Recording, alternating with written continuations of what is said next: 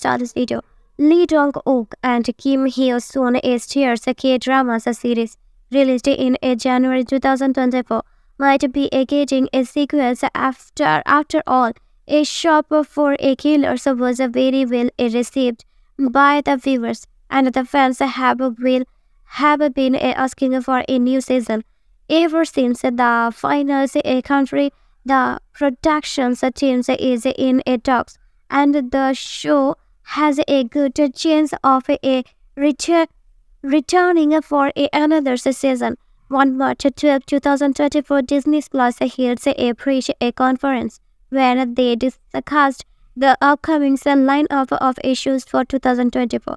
During the event, the local content in a church and Shin Ryum revealed that A Shop of Killers was a massive success. Thanks for watching.